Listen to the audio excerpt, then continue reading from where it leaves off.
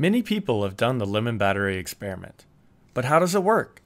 What is the chemistry happening inside the lemon that creates electricity? First, let's look at the setup. You need a piece of copper and a piece of zinc and a lemon. Inserting the piece of copper and the piece of zinc creates a positive and negative end to our battery. To examine how a lemon battery works, let's start with the zinc. A zinc atom breaks apart into a positive ion and two free electrons. The zinc ion goes into solution with the lemon juice. The free electrons stay on the piece of metal.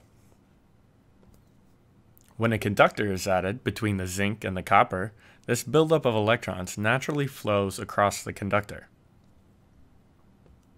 This flow of electrons is what we call electricity, and we can use it to run some simple electronic devices. Once on the copper, if the electrons were allowed to build up, the flow of the electrons would stop, and thus no more electricity. Instead, the electrons actually go back into the solution, form up with two H+ ions, and create hydrogen gas. So let's now take this process from start to finish.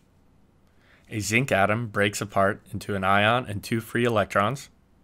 These electrons flow across the conductor to the copper, and then from the copper, they go back into solution, form up with two hydrogen ions, and form hydrogen gas. And that's the basics of how a lemon battery works.